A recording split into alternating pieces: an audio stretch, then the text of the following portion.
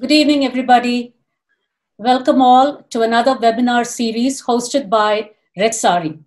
Red Saree, it hosts a platform to promote a healthier and happier lifestyle for South Asians. And our vision is to promote the overall health and well-being of South Asians through outreach and education efforts designed to implement a comprehensive strategy of healthy diet, moderate exercise, good sleeping habits, and excellent mental health. This is our mission for Red Saree. Having said that, it's our pleasure to invite Dr. Kanniks Kannikeswaran, who is actually going to be talking extensively on the effect of music and how it helps us to have a relieved and a stress-free lifestyle, especially in today's time when COVID is the new normal. And it's going to be extremely informative. And this is what Red Saree promotes, through means of art forms and lifestyles that we can promote a healthier lifestyle among South Asians. I have a few, some housekeeping notes here. Please keep all your lines muted, and you can all submit your questions at the end by using the chat box, and we will address all the questions at the end of the presentation. And today's webinar will run approximately for 60 minutes. And this webinar is being recorded, and the recording for today's discussion will be made available on Red Saree, Facebook, and YouTube channel. Breaks are not scheduled. If you need a break, please feel free to excuse yourself, but please keep all your lines muted. Thank you very much. It's my pleasure to introduce Dr. Kanniks Kannikeswaran. He is known fondly to us Cincinnatians and to all his friends as Kanniks. And he's also known as the Magic Musician from Madras. He's trained in classical and Hindustani music, and his knowledge and passion for music has instrumented him in leading community choirs in the US and in Europe. Two of his best choir productions are Shanti, A Journey of Peace that has performed all over the US, and Murasu, an all-exclusive Tamil symphony that was performed at the 10th World Tamil Congress at Chicago last year. He has numerous notable choir productions, choral performances, lectures, workshops, and articles to his name. I welcome Dr. Kanniks. It's our pleasure. And it's always a pleasure as a friend for me to listen to him talk. He's so well-read. He's so knowledgeable on music. It's an absolute pleasure just to listen to him. So I would want all of you all to enjoy this presentation. Thank you. Thank you, Subhadra, for the kind words. Can you see me? Is my camera on and everything? Yeah. Yes, we can see everything you. is good. Yeah. Okay. So I'm going to leave this, I'm going to keep this kind of unstructured. And first of all, I want to thank Red Saree for the opportunity to share my work with all of you. It's a joy to be here, especially when we're all shut down like this. And it's really nice to be able to share ideas in a topic that I care a lot about. It's nice to know that a lot of people are interested in it, and hopefully we will engage in some stimulating discussions towards the end of the talk today. So I've been aware of Red Saree's efforts over the last, what, has it been a year now, or a little more than a year? Yeah. So, I can't hear you. It is a year. It's a year. Okay. And we would have had our second gala in April if not for COVID. Okay. So, yeah. Okay. Yeah, maybe hopefully in the third gala we will all be able to meet live and Absolutely. actually able. Yeah. See, music and mindfulness. That's the topic that is chosen for today. So, what role does music play in mindfulness? And first of all, what is mindfulness and everything? So that's going to be the topic of the conversation today. So in most things that most of the performances that we do, whether it's Shanti or whether it is Murasu or whether it's Chitram or whether it's any old choir rehearsal or any talk on the subject of Muthuswami Dikshitar or Tamil literature or Tamil music or anything like that, one of the fundamental things that we go towards exploring and understanding is the fundamental idea of interconnectedness of all of life, and really more a search for a true selves, or more fundamentally, I think you're getting a message, Subhadra. Please put him in the speaker mode. So I don't know how you would do that. Yeah. So more fundamentally trying to answer the very fundamental question of who am I? Nan yar? That's the Tamil question. So it doesn't even have to be a philosophical inquiry. It just can be a very commonsensical inquiry. And this kind of an inquiry becomes more and more and more relevant when you pursue music at a very deep level on one side, and also on the other side, during a situation like this, when the entire world is being controlled by a formless virus, when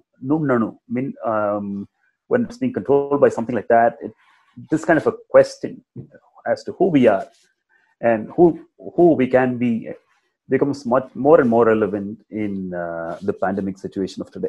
So I'm going to switch to my presentation and share my screen and just share a few slides with you, and then explore these topics, and then we'll have a discussion towards the end. So here's the screen.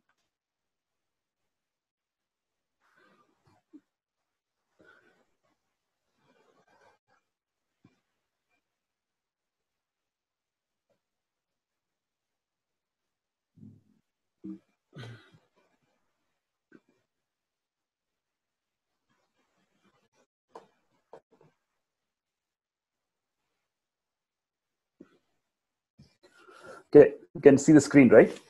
Yes. Yeah, okay, good. So,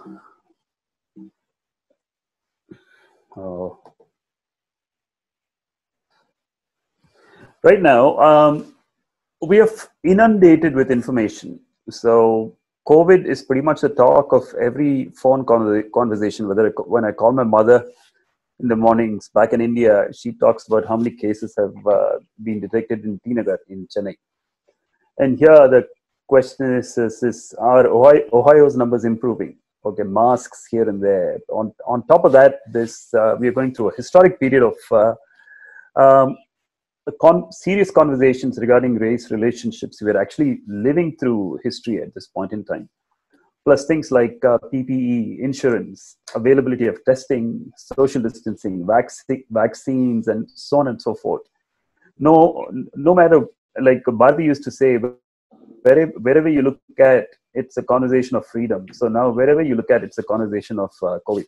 So the impact it has on us is this.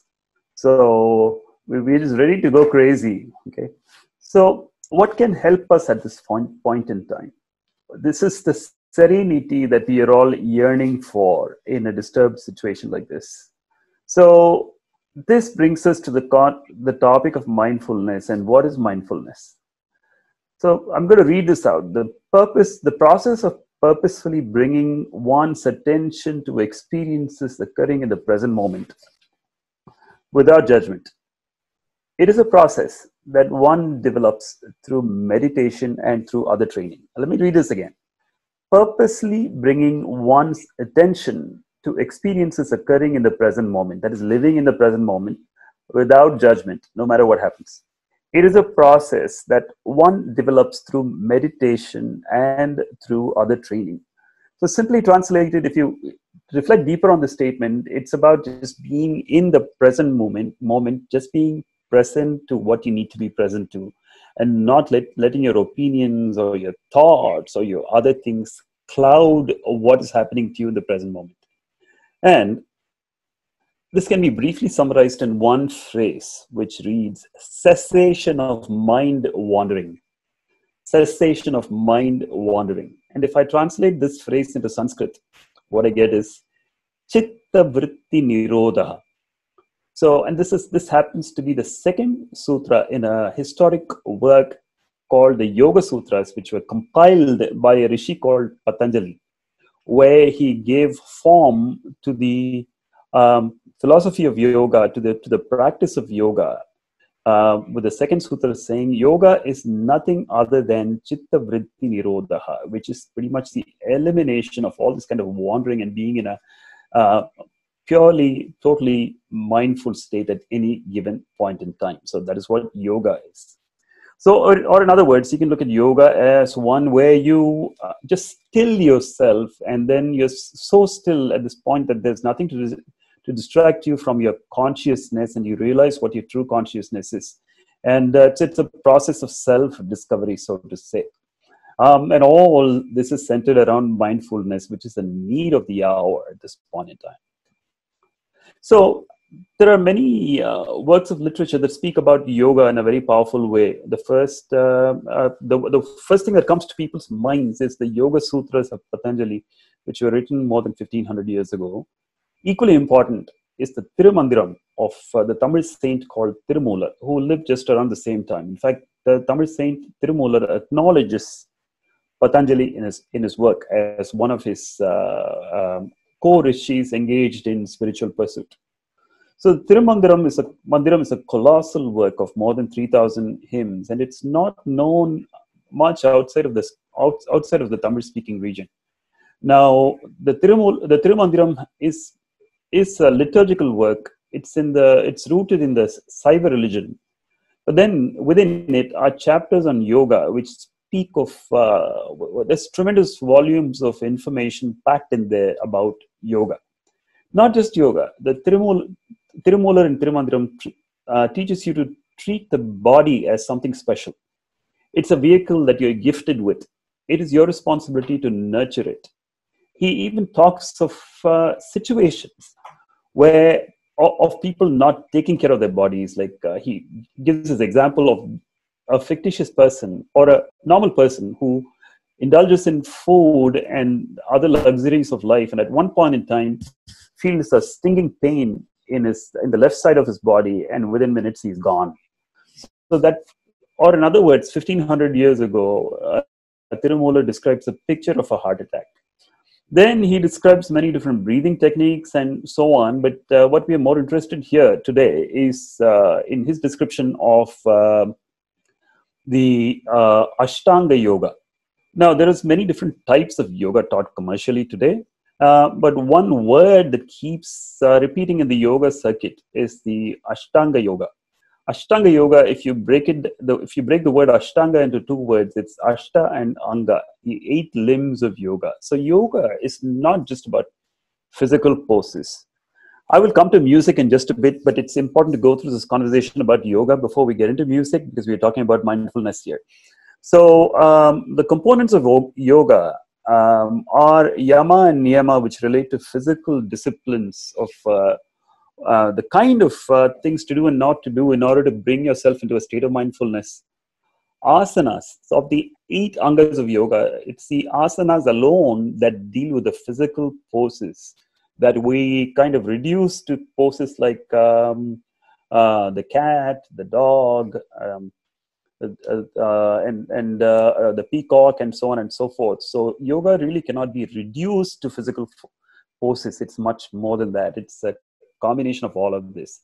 Then pranayama. Pranayama is the science of regulated breathing. And of late, the Western world has started taking note of pranayama, and they've even talked about the merits of pranayama using different medical terms as such. And what they've described is, I'll just come up with that phrase in just a bit. It's nothing other than pranayama. It's just regulated breathing. And there's many different ways in which you can do pranayama. Then pratyahara and dharana and dhyana, those deal with meditation, focusing on a source. And what all this will lead you to is a state of samadhi where you're perfectly aware of who you are, and of everything that's around you and what you can negate looking at, and so on and so forth. So that's Ashtanga Yoga. So there's a sutra in Patanjali's Yoga Sutras that says what the 8 components are, which is basically these yama, niyama, asana, pranayama, pratyahara, Dharana Dhyana Samadhayo Ashtavangani. That's what Patanjali says. And whereas Tirumular says, Iyama Niyama Iyama Niyamame Ennila Adanam, Nayamuru Prana Yamam Pratyakaram. Sayamiga Dharanai Dhyanam Samadhi Ayamuru Ashtangam Avadumame. So that's what he says in a little verse, which is actually understandable if you can understand Tamil. So that is yoga in general. Okay. And when you get into the study of yoga, if you get into the Bhagavad Gita, it talks about the 3 forms of yoga: the yoga of knowledge, jnana yoga; bhakti yoga, the yoga of devotion; and the yoga of karma, where you indulge in work for the sake of work itself and not placing expectations of your control over what the work is going to yield. Okay. And then Hatha Yoga is nothing other than the physical poses that are involved in asanas. Raja Yoga is the science of meditation, and Tantra Yoga is the yoga of worshipping using a yantra, a mantra, and a tantra, which also Tirumular deals with in detail. I'm going to add to this list the concept of Nada Yoga. Nada Yoga is finding yourself, discovering yourself through music. Okay. Music occupies an exalted place in Indian spiritual thought. If you look at this work called the Sangeeta Ratnakara, which is written about 1,000 years ago, the Sangeeta Ratnakara is pretty much a bridge between Northern Indian music of today and Southern Indian music of today. It was written by a musicologist called Sarangadeva. And Sarangadeva came about 1,000 years after Bharata Muni, who wrote the Natya Shastra, which has the grammar of Indian classical music, as also the work called Silapadikaram, which is written just around the same time as the Natya Shastra.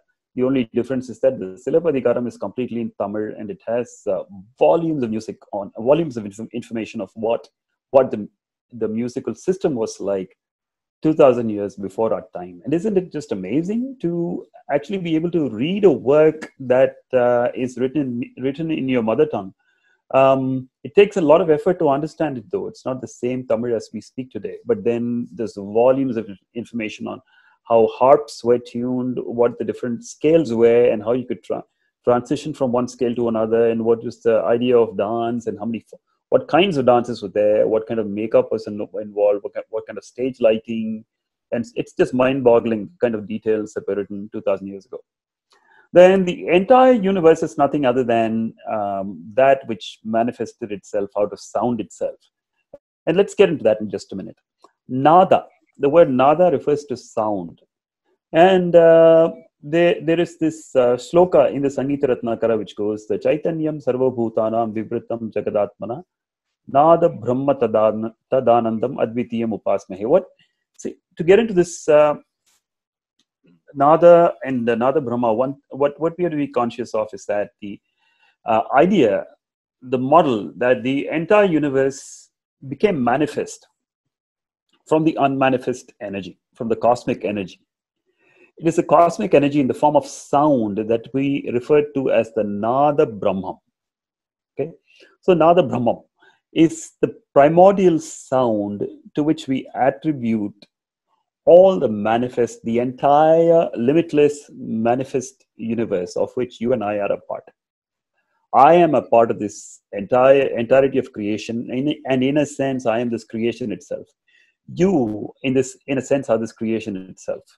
And all this can be traced back to the primordial sound, which is also given a form in the syllable Om, which is referred to as Omkara, which is supposed to be made of 3 sounds, A, O, and M, and which is adequately referred to in the work in Tamil by Tirumular and elsewhere in Sanskrit and in other languages all over India. So I'm keeping my focus on Indian music for this point in time. I will widen it to include other forms of music as well in just a little bit. But everything fundamentally goes back to that nada, that source of sound itself. So when we turn our tambura on and listen to the shruti and just go with it, all we are doing is identifying ourselves with that primordial sound of creation, and that's a very powerful meditation in itself. Just identifying ourselves with that sound and resonating with it. Um, and it is music, and music when it's delivered with intentionality has been associated with miracles, and there are examples in history. There's a musicologist by name Subhadra Dikshitar who lived about 100 years ago, who died, I think, in 1906 or something. So he lived more than 100 years ago. He was a nephew of Muthuswami Dikshitar, and he wrote a work called the Sangeeta Sampradaya Pradarshini. And in this, and for those who speak Tamil, Mahakavi Subramanya Bharatiyar has written a page about Subramanya Dikshitar's musical genius. Now, Subhadra Dikshitar is credited with documenting a huge volume of music. Now, documentation is very important, and Indian culture has not been great about documenting history in written terms. Most of it is documented most of it has been passed down through generations in a very oral format. Sangeeta Sampradaya Pradarshini was a huge attempt to write things down. It was published in 1906, and in there he talks about the power of music and musicians to make miracles happen. One example he gives is that of his uncle Muthuswami Dikshitar, who approximately in 1820 was traveling through a place called Ettayapuram, where the land was parched because it was a huge drought, and he sang a ragam called Amrita Varshini, and his was the first ever composition in that raga. And what is interesting here to me is that there is a Tirukkural which goes Vanin Rulagam Varangi Varadalal Tan Amridam Endrunara Paatru. So Tiruvalluvar compares the life-giving rain to nothing other than Amrita, which is a life-giving nectar. When we say Amritam, we actually imagine a pot full of a liquid which will make you live forever. But actually, Amritam just translates into that without death. That can be a cause of which is the opposite of death, basically. So water has a rejuvenating property. So this raga is called Amrita Varshini. So the raga is capable of getting the Amritam down from the skies in the form of rain. Subhadra Dikshitar talks also of another musician who lived another couple of 100 years ago, who sang the raga Vasanta and was able to create a cool breeze in the midst of a hot summer. So so these are some. Then also we all know the story of Tansen and how he almost burned himself to death by singing the Deepak Raga, and how he nullified that by having his daughters sing Mia Malhar at the same time. So miracles are associated with with intentional music. So when you're mindful, when you're able to focus your energy on something that you want to happen, miracles happen. After all, what else is a miracle, right? So now, how do you achieve mindfulness by singing? See, the act of singing itself is referred to in ancient music has been considered to be an exalted form of art in the Indian tradition. So it's referred to as a Gandharva Veda in some traditions, and it is also considered to be an art form that is capable of granting you relief or the termination of the endless cycle of birth and death. Okay, moksha margam niyaschati. That is what is said about music. So let's just look at the idea of singing. When you sing, there's many things involved. It's not just blind singing. Of course, these days it's a lot easier to just pick up a TikTok or a karaoke application or something and just start singing along with it. But when you sing, if you just observe yourself and see what you're doing quite a bit of things. One is you're focusing on the breath. So for me to sing just one note, I have to take in the right amount of air and leave it out for the right period of time. So I have to have very good breath control. So for good singing, you need very good breath control. Then you're focusing on the pitch. So music has, in very simple terms, you're talking about pitch and rhythm as essential elements of music. By pitch, what we mean is the ability of by pitch sense, what we mean is the ability of the brain to register the frequency at which you're hearing something, like let's say the tambura, and then the brain sends a signal to your vocal apparatus to say, hey, produce a voice that matches that pitch. Then if you are attuned to it, then you sing, then your pitch matches what's out there. And if you're not pitch sensitive, then you let out a pitch that may or may not match what you're hearing out there. And that's a part of a separate conversation. But the focus on pitch is what an essential activity of singing. The third is focus on rhythm. So there is a beat associated with songs, and there's also beatless music, which we refer to as alapane in Tamil, or alap in Hindustani music, and unmetered singing, so to say. So chants which may not necessarily be in beat. So, but if they are in beat, there's a focus on rhythm also. And then finally, for more experienced singers or even otherwise, this focus on expression. So if you go to a village, or if you go to see, one of the most expressive forms of singing that I've heard is there was a vegetable vendor who used to sell vegetables in a house when I was like 8 years old, and she sang one line of how people used to make fun of her, because her name was Mariamma, and she said, but she went by a different name. So my mother asked her, why didn't you refer to yourself as Mariamma? She said, Yengal Muthu Mariamma. She said all her relatives and friends used to make fun of her singing that line. So she gave up that name, apparently. But that one line that she sang still lingers in my head. It is as good as Janaki's voice, or remember that huge sensation that happened just a year ago, where there was this lady singing in a railway platform, and she becomes Teri Meri, Teri Meri. A stunning voice like that, just out of nowhere. So all these things stay in your mind because of the expression that they inherently carry. So you may be technically sound, but if you don't carry an expression, the music probably does not have any meaning. So an expression usually comes from understanding what you're singing and also conveying something. So that leads us to instrumental music, where you deal with no words. But in instrumental music, there's always a technique. And the technique of playing the violin, and the idea of perfection in tuning, the idea of perfection in bowing, the idea of perfection in any sound delivery, and also, there's a fundamental difference in instrumental music between the Indian and the Western tradition. In the Indian tradition, instrumental music is pretty much designed to mimic or reproduce the human voice, whereas in Western traditions, there's music that's specifically written for instruments. And when many instruments play together, it's a combined effect that you're hearing of different frequencies, different ranges, and different parts playing at the whole time. So it's a completely different aesthetic altogether.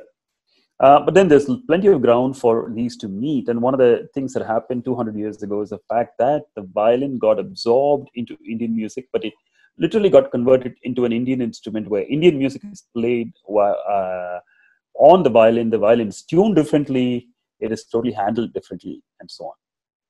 So I want to bring up this topic of the art of listening. Listening to music, it's a huge art. When you put on your headphones and walk around, when you're going for a walk, particularly during the COVID epidemic, when there's tons of music for you to listen to, if you pay attention to the lyrics alone, the joy you get is something. If you pay attention to the tonal purity, it's something else. And if you pay attention, if you contextualize what you're listening, if you place yourself in the shoes of the composer that actually tried to create the composition. For instance, if you're listening to Salil Chaudhary and listening to Oh Sajna Barka Bahar Aayi, that was composed 50 years ago probably, and just try to visualize what the situation was like and how the song would have been recorded and how the voices sang that without the aid of the gadgets that you have today. The joy that you get out of that is a lot more.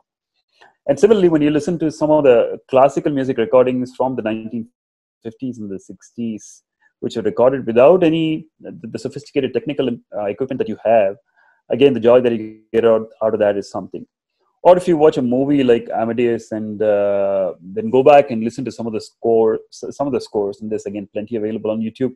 And look at the interplay of instruments and how one sounds against the other, and how one interacts with the other. And then you learn a little bit of music appreciation and get into it. The joy you get is a lot more. So informed listening is definitely gives you a lot more joy than uninformed listening. But again, with informed listening, you get to be a more discerning listener, and you may stop enjoying some stuff which you might have enjoyed before. So there's pros and cons to both ways of listening. So the next thing I want to bring about is the singing in a group. Look at this picture. This is from one of our Shanti productions, this was from 2014 when we performed at the Aronoff Center. Look at the number of people standing here. This is totally impossible today. We really cannot stand within such close proximity of each other. No, and we really have to stand wearing masks today. So this kind of singing, it's very nostalgic. I don't know when we're going to get back into the days of singing like this again.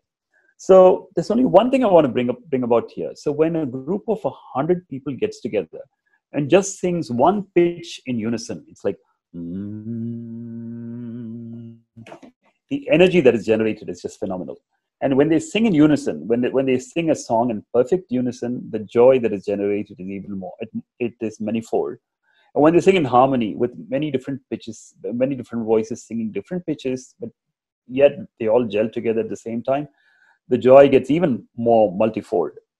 And then when what we are singing actually happens to be lyrics based on ancient chants for peace, the point I maintain is that literally the air that we breathe changes. At the end of every rehearsal, we are different people. Our body goes through, there's a Tamil word called Pulakangitam. And it's basically the entire body goes through a series of vibrations. So the energy that you get uplifted to, it's something totally different when you are part of an experience like this. And I can speak from the standpoint of having been on both sides.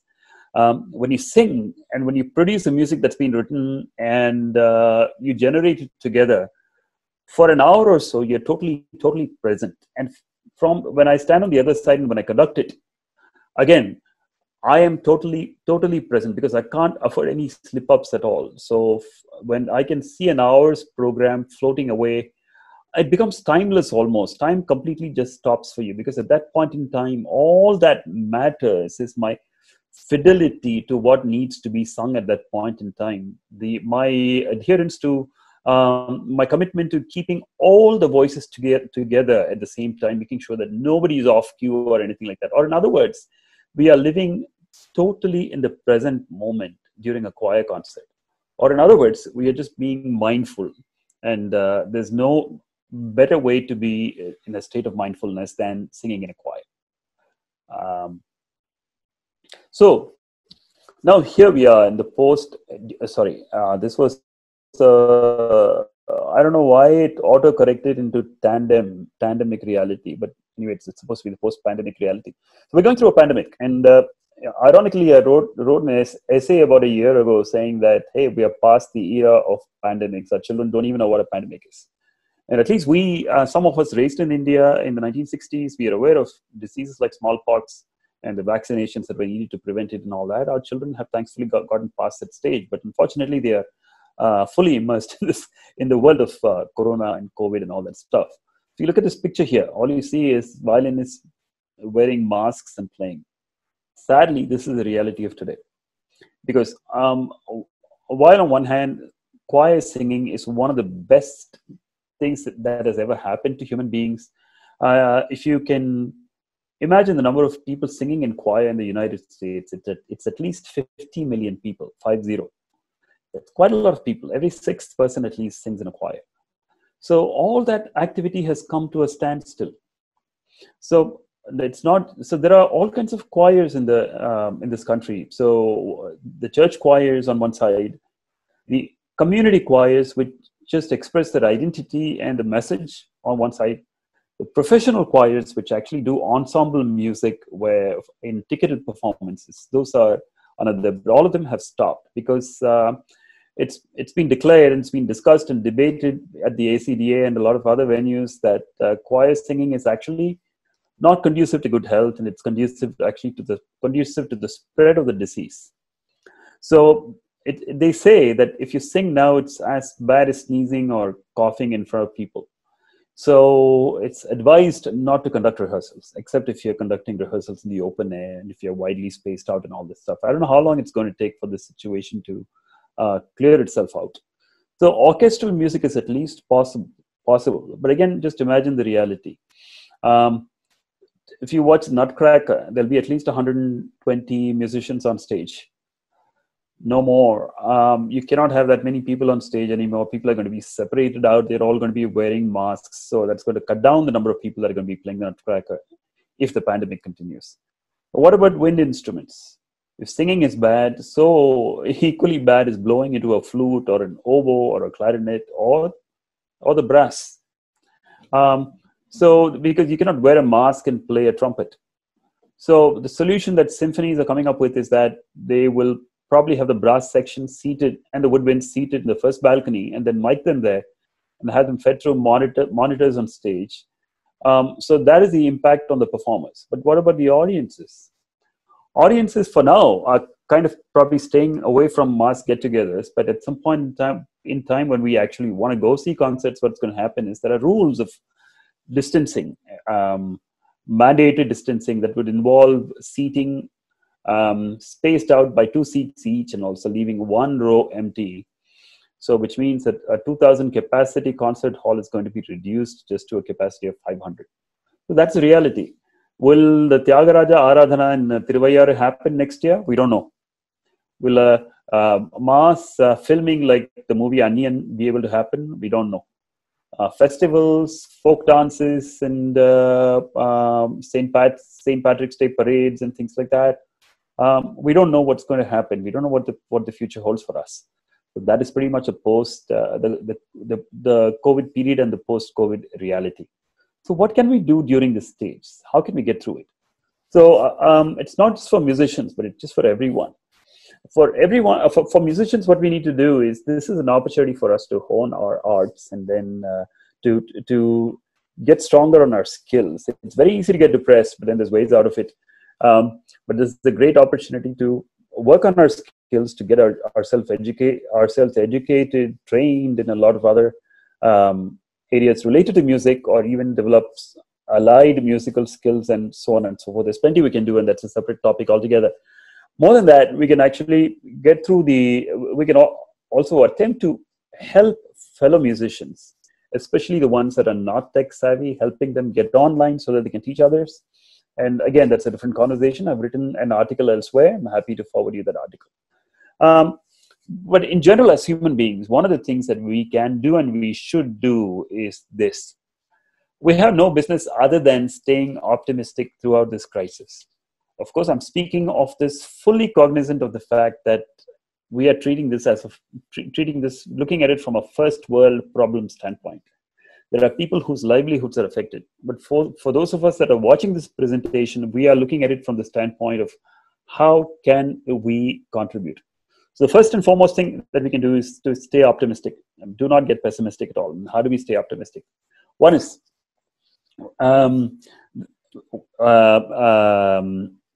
the way of being mindful will help you get there. But before that, it's important to emphasize the fact that we ourselves alone are responsible for our physical well-being and mental well-being. We alone are responsible for our physical well-being and our mental well-being. So as far as physical well-being goes, the COVID reality definitely offers time to take care of ourselves, our physical selves. The gyms are closed, but then there's other things that can be done at home and the outside space. Fortunately, it's still summer, and we're going to have summer for another couple of months. And on the mental side, this is a time to enhance our skills, learn a new language, get familiar with rules of grammar, even study music appreciation, read other forms of music. Try listening to other forms of music. There's a plethora of resources that are available on the web. There's nothing stopping us from getting access to any of those or all of those. Definitely, we have more disposable time in this era than what we had in the pre-COVID era. no travel, right? So make use of the travel time to enhance our skills. So I get the bottom line is that there is no hurry to get anywhere at all. There's no hurry to get anywhere. So that automatically involves a kind of slowing down and almost a progress to the state of stillness. And once in that state of stillness, let's listen to more music and let's be present to music. Let's be mindful about listening to music. Let's care for each other. Let's offer gratitude and support to the folks that are in the front lines. And let's offer support to the folks that are affected by the pandemic.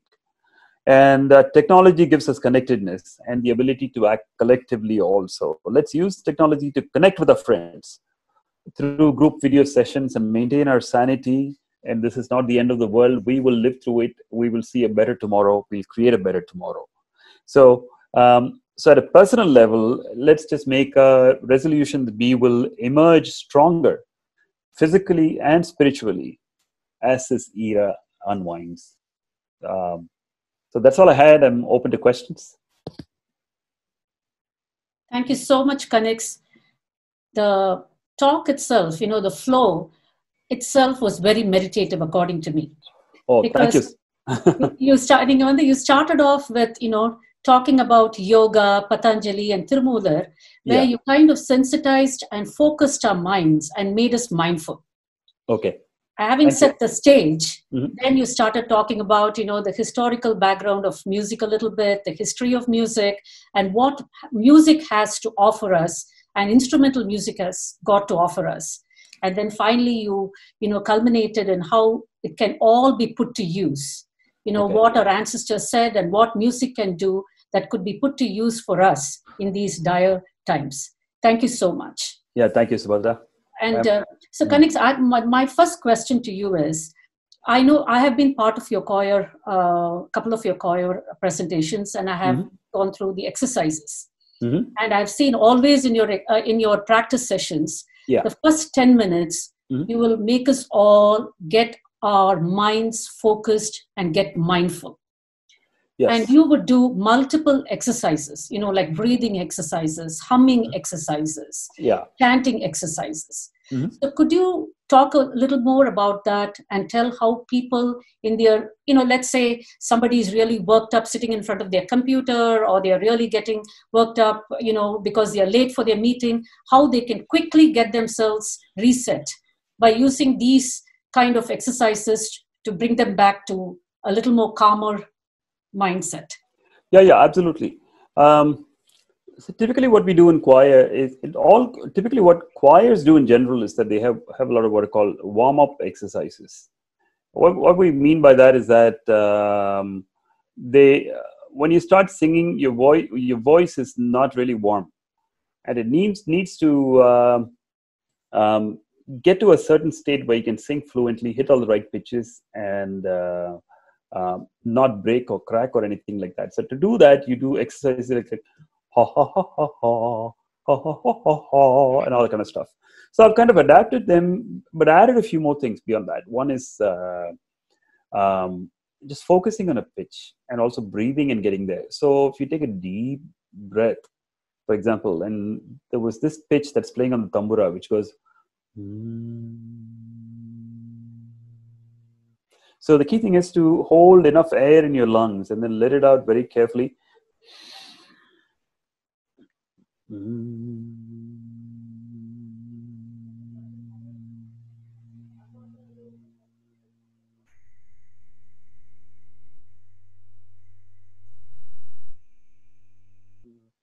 For as long as you can. Okay. And then another exercise we do is divide the choir into two groups. One sings a note below, so they will be holding on the note. The other group holds. And we also sing using the sound, so that the vibrations you feel a buzz in the lips as you sing. So things like this really get you aligned, and then you move it to different combination of pitches, and then we usually sing a chant like the Tamil sessions that we had. We used to sing a chant which started with Uruvai Uruvai Aruvai and all that, which is written by the poet Arunagirinathar 400 years ago. Yes. So it's important to center yourself. It's important to ground yourself, because that is what puts you in the mood for the rest of the session. And like you rightfully said, Subhadra, if you're in the middle of a stressful situation, when you actually go and do this, it grants you what can I say? It takes you to a different space, and after that, the problems that you're dealing with do not seem as Yes. Huge as they were before. Like even in real life, I've run into situations like on a Friday evening, you get a disturbing email as to some disruption in the concert activity for the weekend, or something is not working out, somebody has dropped out. There was a real life example that happened to me in 2004. Somebody dropped out, somebody key and critical. So all I did was, I didn't even talk about it. I knew that we couldn't deal with it until Monday. So I just lit a lamp or a candle and just stayed with the pitch for like 15 minutes. And after that, I said, okay, now I don't need to think about it till Monday morning. And after all, the problems pretty much lie in between the 2 years, right? So, and Monday morning, the problem resolved itself by itself. So, okay. Now, will this be comparable to, I've heard music therapy done with the gong music of the Tibetans, and, they do sessions like that to focus and, mindfully bring your senses together, like a meditative chant. Can that be comparable to that? Is that the same reason why that is being implemented? No, those are different in the sense the focus there is not music. The focus is actually getting the adherence into a state of meditation with the sound of sound of the gong and with the sound of the singing and the chanting itself. Okay. Like in Tibet, there's a chant that goes Om Mani Padme Hum, Om Mani Padme Hum. The repetitive nature of the whole thing takes you into almost like a trance-like state. And I've also experienced Tibetan bell-based meditation and chanting and all that. Okay. There, the focus is not getting into a space of music, but it's more into getting to a state of trance right away. Okay. And do you think, Kanniks, like open throat singing or open throat chanting can also relieve you of stress? Like, is that comparable to the bathroom singing many people do just because they can do their relieve their stress? See, any activity done in a state of mindfulness will definitely relieve stress. Okay, so whether it's running or exercising or just sheer yoga, and singing is any form of singing compares to that. Okay. So when you're singing, when you're exercising and singing, that's a different story altogether. Okay, but when you're actually focusing on the music that you're singing and giving your 100% into it, it definitely takes you to a different space. Okay. That's good. And also, it's great information that you shared with us, Kanniks, about our ancestors, 2,000-year-old. They still used music as a vehicle to propaganda the importance of taking care of ourselves, the Correct. Importance of having a good health, the importance of having good mental health. Yes. And they've used music and they've used their scriptures as vehicles to do that propaganda. Yeah. And especially to talk on that in a platform like Red Saree, which promotes the well-being of good mental health and well-being in all factors of health to the South Asians. It's very, very important. It made a lot of sense, that Thank you. It's been spoken to us very early in times. Thank you. Yeah, I know you. There is this poetry in Tirupugal too, which talks to you about the herbs that should be taken when you have a bad cold, like a pneumonia, like Tipili, all these herbs that can be taken. Yeah, that is actually mentioned in multiple places. If you remember the rehearsal that we had in 2018, when we prepared ourselves for this performance Kanda in Cincinnati, we learned a Tirupugal called Talaimayir Kokku Kokkanaraithu. So, see, Arunagirinathar lived some 500 years ago, or something around that, probably even more. I Okay. don't have the exact date right now. So one of the things, his poetry is rich in rhythm. Okay. Every line follows the same meter, and they're full of very interesting facts. And one of them talks about aging. So, and it also talks about using Tiribalai Sukku Tippili Ittu. So what it means is that um, the use of Triphala, which is an herb that is used in Ayurveda. Sukku is dried ginger, and Tippili is another herb. So he talks about using these and actually frying them in oil and then distilling them and drinking that juice as a cure for diseases. But what he Okay. says is that even that cannot stop you from dying when your time comes. So, Okay. but what we learn from this is that these forms of medicine have been around and have been practiced in different parts of the country, and even the poets knew of them, and they've kind of introduced them even into the devotional literature. So when you study these and understand the meaning, you really get what they're talking about. Thank you. I have a question. It's from Saktivel Sadapan. Yes. He asks, how long will it take before I notice a difference? I can't sit still for 10 minutes. Is it okay if I moved around? Do you recommend some songs for us? Okay, I just shared a song on the internet recently. These are based on Tirumula's verses. See, like I said before, Tirumula lived 1500 years ago and he talked about yoga. So he's the first person in India who has left behind literature, which actually talks about physical poses.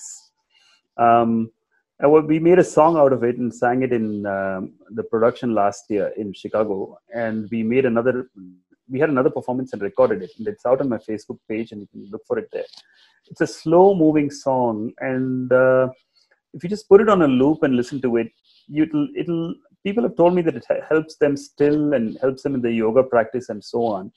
But again, Shakti, I don't have a prescription answer for this. It all depends on the individual that is trying to still themselves, and there's no particular formula in any way, shape, or form. But the bottom line is if you have the intention to do this, and if you start focusing on your breath, and if you start focusing on reproducing just one pitch with the sound, with the buzz in your lips, it is only a matter of time before you slowly begin to resolve yourself into yourself. And things that can actually help generate that silence in you are the sound of bells. So you listen to the bell, and then you listen to the silence that follows after the bell. And then you indulge in the sound. It makes a huge difference to your system. Thank you, Kanniks. Sure. The next question is from Suresh. He Yeah. asks, how to control our voice fluctuation and thinning when singing, perhaps with nervousness and anxiety. We sing for joy, but become stressed out due to anxiety about audience. How to manage it? Any tips? Yeah. Actually, in this day and age, there's plenty of tools and tips with which you can practice, like the karaoke tracks that you have, the sing-along tracks that you have. If you project them on a big screen and stand in front of them and sing, half your nervousness is have a slide of audiences in an auditorium and have it projected on your screen, and then just sing in front of them. So just for the sake of it, that might actually help you overcome this to some extent. And also, so my daughter used to play with when she was in preschool. She used to assemble a set of stuffed animals in a circle. Then she used to pretend to be a teacher and talk to each one of them. To me, that was a very valuable lesson. She was actually recreating a setting for real life in our family room. Yes. Something like that kind of exaggerates what we're trying to do, but I think it's definitely worth it. It's definitely fruitful. But more than that, Suresh, try to sing for yourself. You don't have to sing for anyone at all. That is probably the greatest joy that you can get. Put yourself in a room where there's a little bit of an echo. Just try to hear the sound of your own voice, and the longer that you hold a note, this lecture is not supposed to be a training class in music, but the longer you hold a note, the more stable it'll become, and the more steady it'll become, and the more pleasure you'll get out of it. That's a very good point you said, Kanniks, to sing for ourselves, not for anybody. Yeah. That is the key. Thank you. And there's the next question is from Rama Kasturi, and Rama is the president of Red Saree. And her question is, can you explain how music therapy can be used in patients with trauma and PTSD? That's a tough question to answer because I don't have experience in that. I can only say from what I've heard. See, in general, and again, I'm going to keep it to generalities. In general, music promotes mindfulness. And it definitely has a calming effect. Depends on what you're listening to. When I was recovering from my bypass surgery, I was in a state of AFib, and I was just unable to sleep. You know, the state of restlessness that I had was just unbelievable. It was nightmarish. I was in the hospital. I could move, but at the same time, there was I was listening to the sound of my heart. It was getting louder. I could see the pace changing and all that. It was dreadful. So I just started listening to this work called Akshara Manamalai, which is associated with the saint of Tiruvannamalai. His name is Ramana Maharishi, right?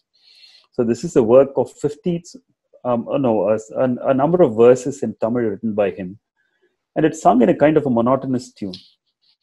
And I just hit the play button and put it on loop and just heard it over and over and over again. And within a while, I was asleep.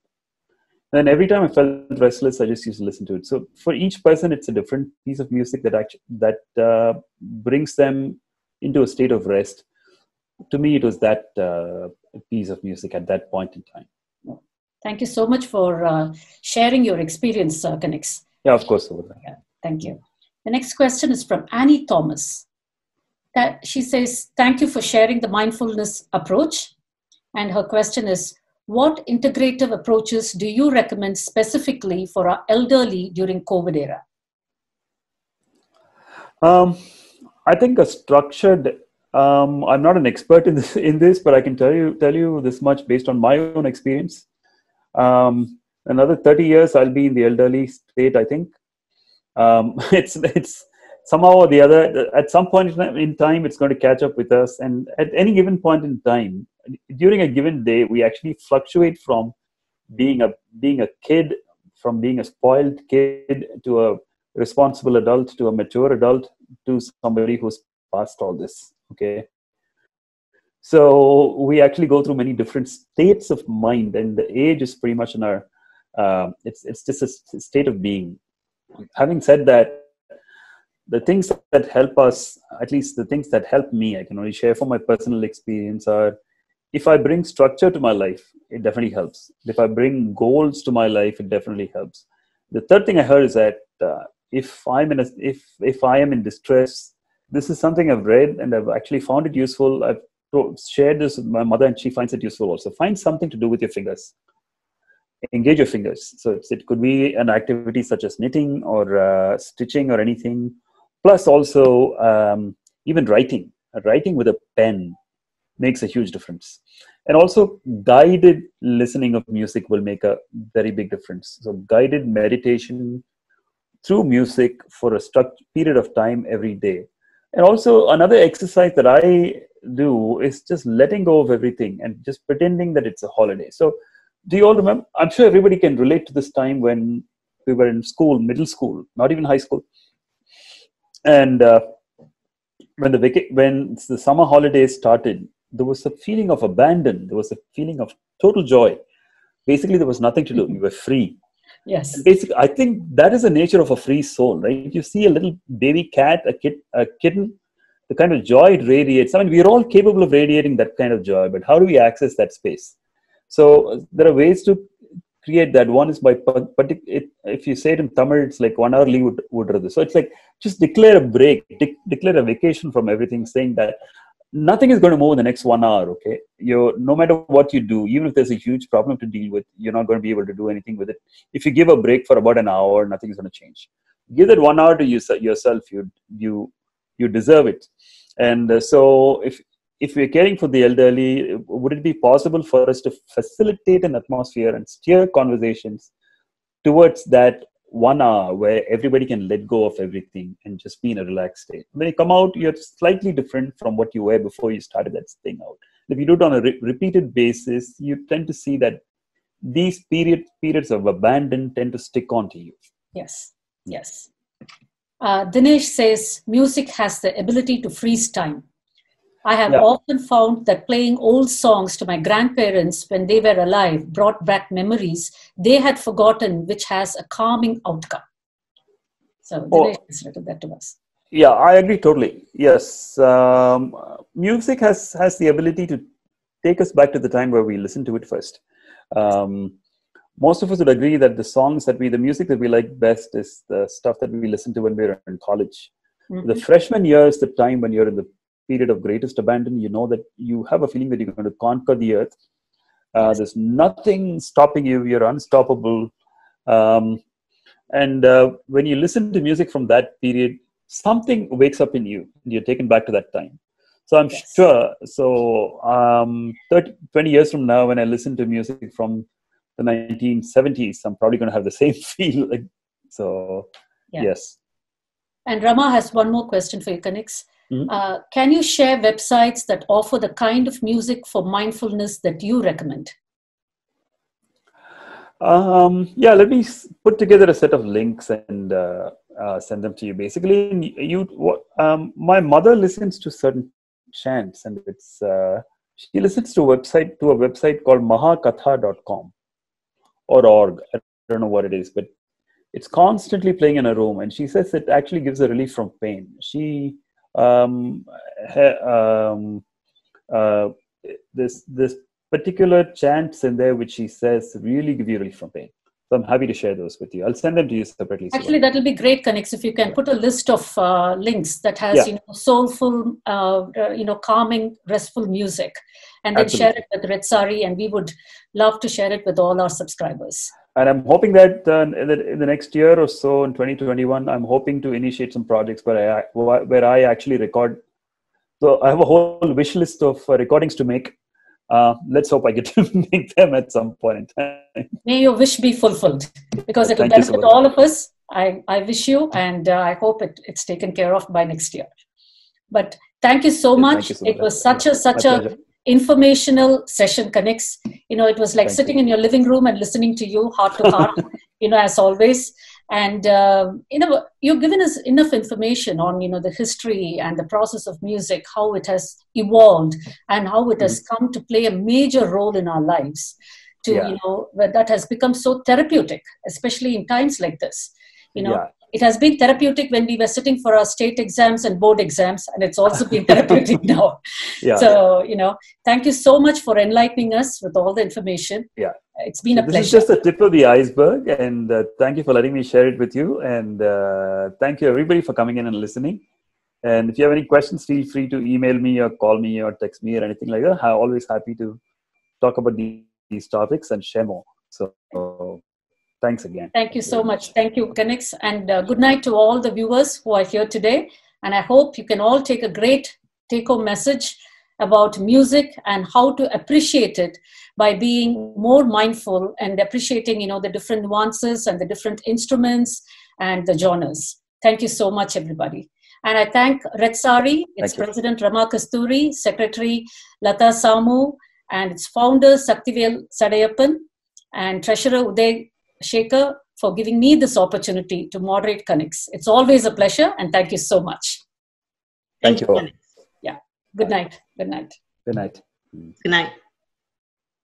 Good night.